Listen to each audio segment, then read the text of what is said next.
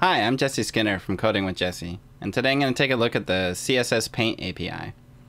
So the CSS Paint API, I just heard about it recently. It's a new feature from CSS Houdini. So I read about it in this blog post from LogRocket by Sapun Kavinda. And so he goes into some good detail about what the CSS Paint API is and how you might use it to render random backgrounds. So basically it's a new low-level API that lets you hook into the same mechanism that browsers use to paint images in backgrounds in CSS. So anywhere you can use a URL image inside CSS, like in background image, border image, and so on, the Paint API lets you instead register a paint worklet and let you write some JavaScript to paint to the background instead. And so it's one of a number of new APIs in browsers. Browsers are working on this, what's called CSS Houdini, which is a set of these low-level CSS APIs that lets us as JavaScript developers or extension developers hook into that and do things we wouldn't be able to do otherwise. Do you know how front-end bugs are affecting your users? Click on any of the links in the top right of this video to get a free trial of LogRocket. LogRocket is a front-end application monitoring solution that helps you debug CSS and other front-end issues faster, identify performance problems, and create better user experiences. Enjoy the rest of the video. So normally if you want to set a background, you would use background image URL with a URL. But of course that can't really change. So if you want to draw yourself, here's how you actually hook into the CSS Paint API. So you start off by using paint function in your CSS instead of URL.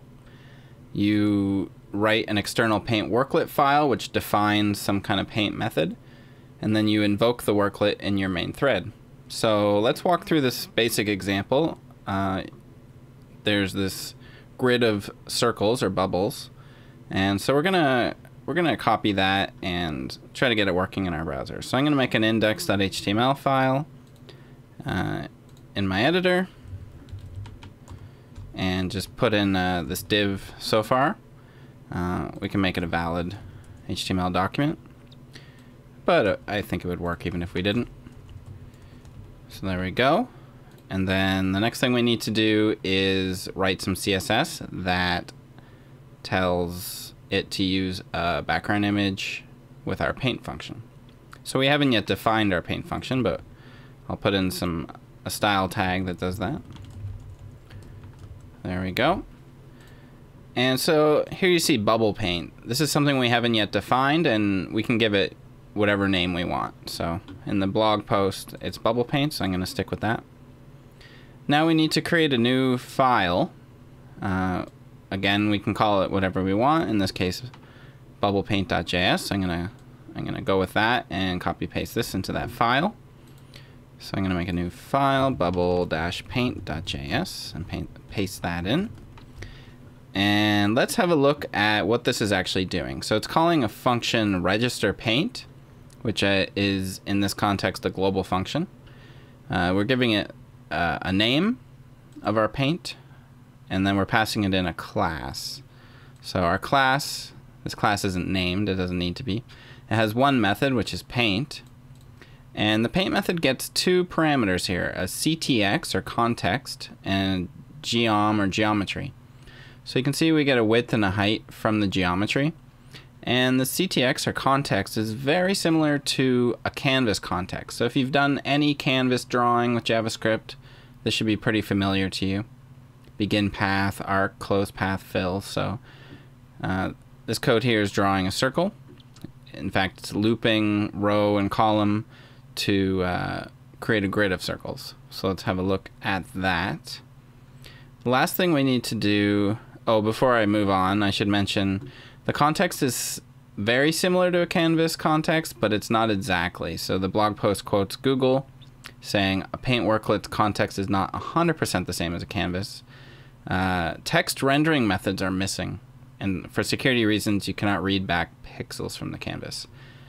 So you can't render text. That might limit the kinds of things you want to do, at least as of now. So that might change in the future, maybe by the time you're watching this.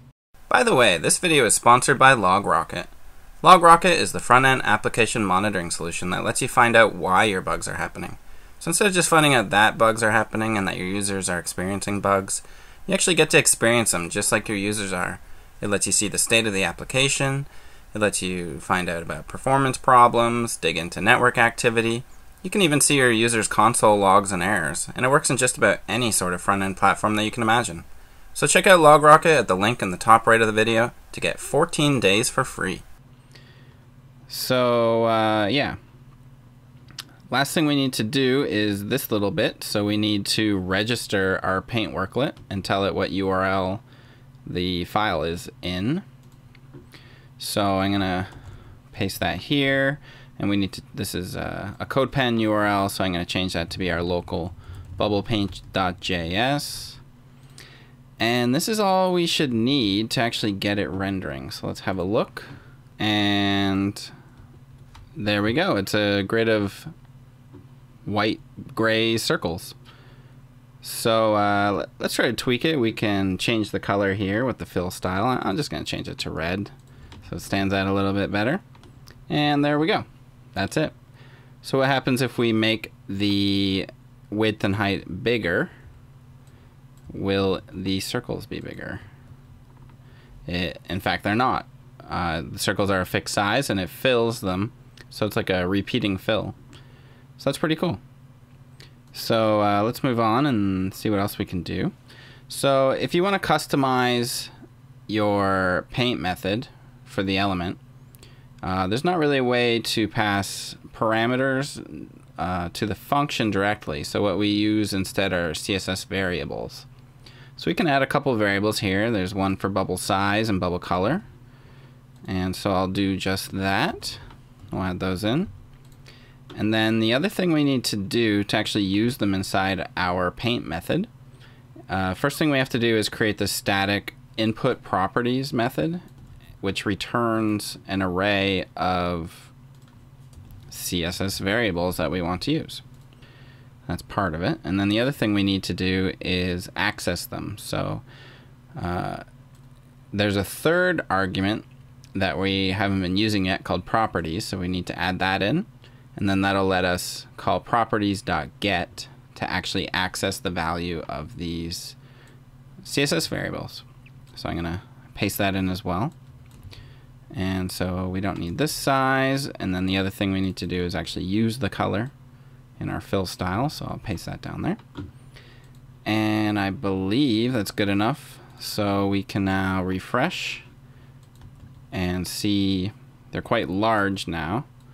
So let's tweak the color here. We can make it green, let's say. And there we go. So we can make it any size. Let's say 70. There we go. It works. Hey, it's me again. Do you hate wasting time recreating bugs in your apps? If so, click on any of the links in the top right of this video to get a free trial of LogRocket.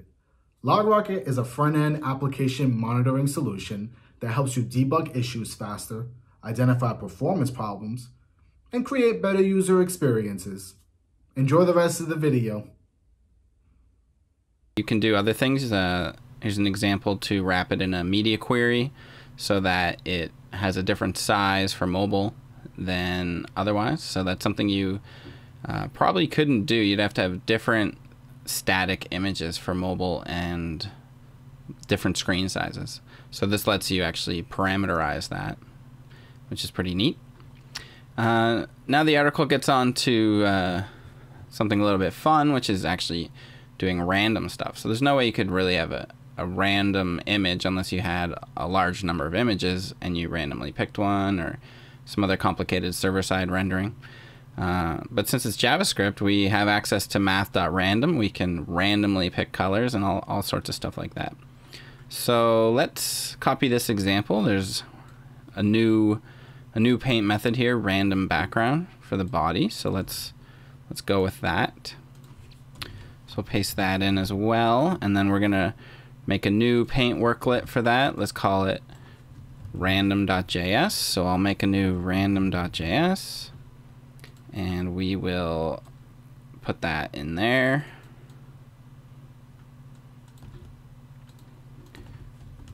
And so let's just briefly review what this code is doing. So there's a helper function, get random hex color.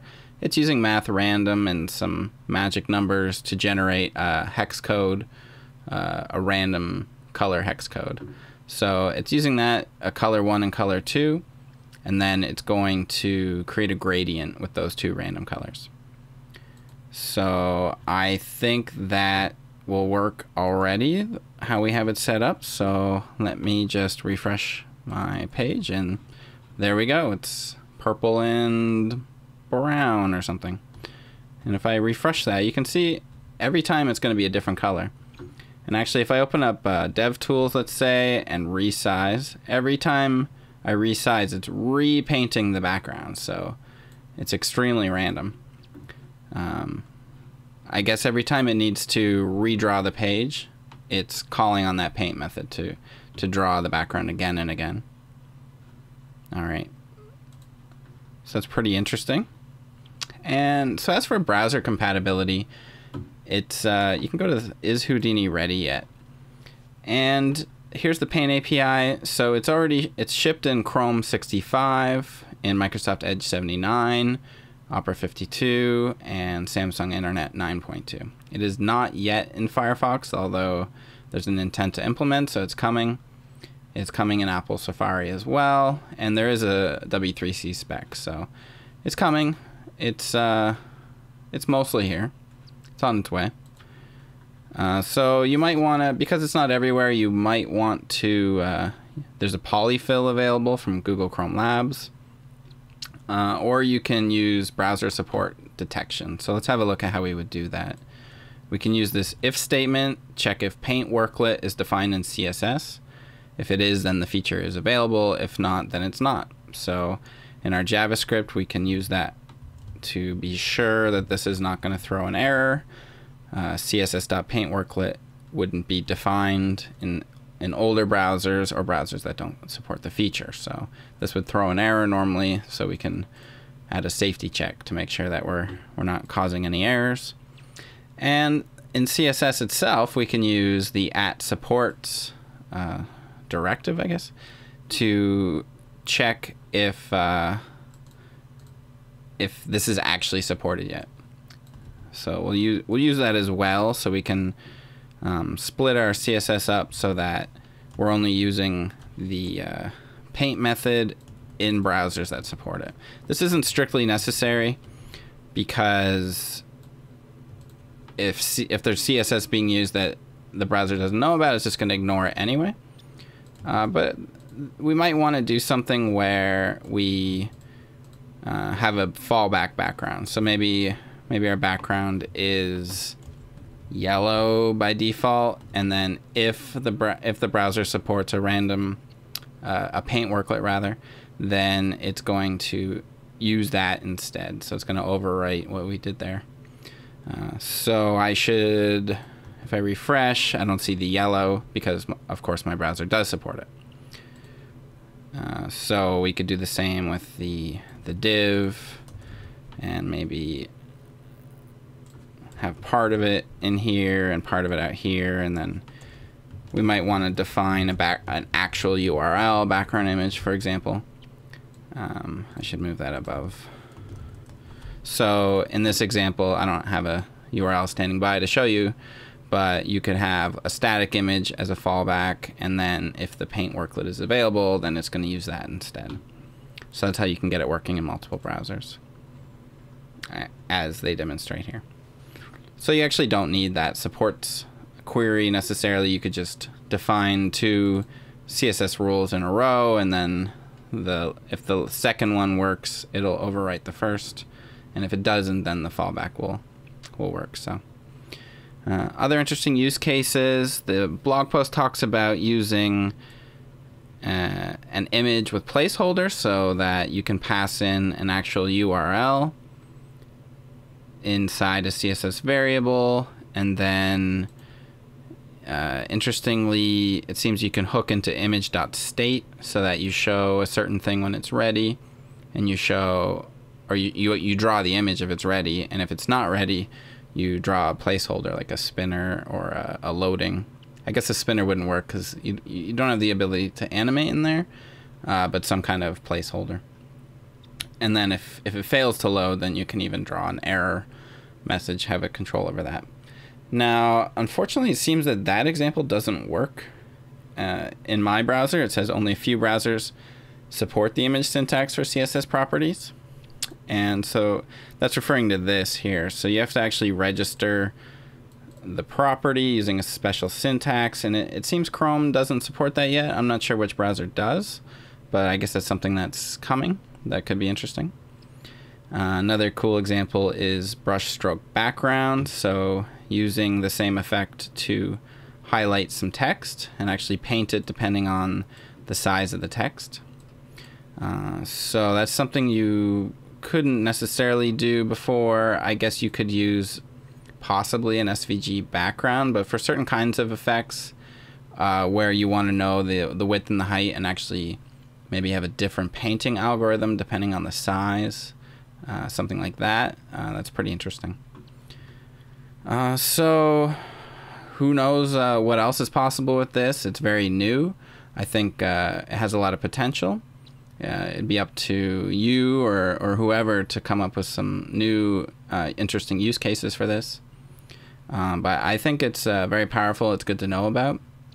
I would say there's a temptation to feel like it's going to save bandwidth or something because you don't have to ship an image. It's just JavaScript. But there's still a network hit. It has to load that worklet, that Paint worklet. And the JavaScript has some size, so you're going to want to weigh that as well, especially since it seems to force you to have the JavaScript in a separate file. So there's still going to be a network request there. But nonetheless, I'm sure there's some situations where it's useful for possibly performance, but more likely just to achieve things that you wouldn't be able to do before. So it's pretty cool. Check it out. And keep an eye out for other Houdini features that are coming out. This is not the only one, and it won't be the last, I don't think. So I hope that helps you out, maybe inspires you. And I'll see you next time. Thanks for watching.